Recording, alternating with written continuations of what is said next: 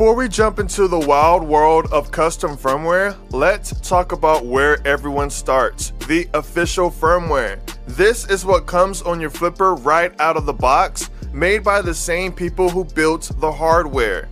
Their whole philosophy is about making something that's stable, reliable, and totally legal. Think of it as the perfect starting point. It's rock solid and a great way to learn the basics without any risk. You get access to all the core features, sub-gigahertz for things like garage door openers, RFID and NFC for badges and keycards, an infrared that can learn from your TV remote, and bad USB for running scripts on a computer. Honestly, you should spend your first couple of weeks on the official firmware. It's the best way to get a feel for the device before you decide you need more.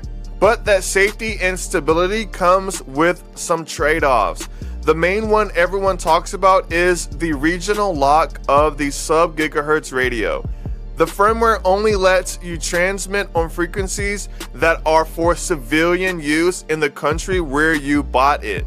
While that keeps you out of trouble, it could be a roadblock for security researchers who need to work with a wide range of signals.